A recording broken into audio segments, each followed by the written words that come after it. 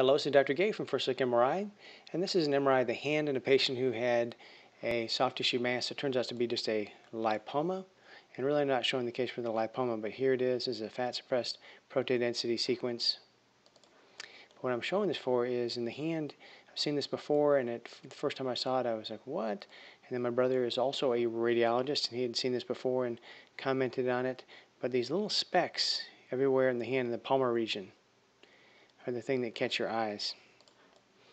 This is that lipoma again, and we can see again these specks really draw your attention, and they're more towards the palmar aspect of the hand and fingers, and they definitely look crazy and abnormal. I think I've seen another radiologist comment on them and gave some differential, but again I see these enough and enough people. I believe these are just normal sweat glands of no clinical significance. Again, they're diffuse, uniform. Again, I believe they're no clinical significance because I see them all the time. I wanted to pass that on in case you ever get stuck in the same spot that I've been in, other people have been in. There they are right there. And here's that lipoma.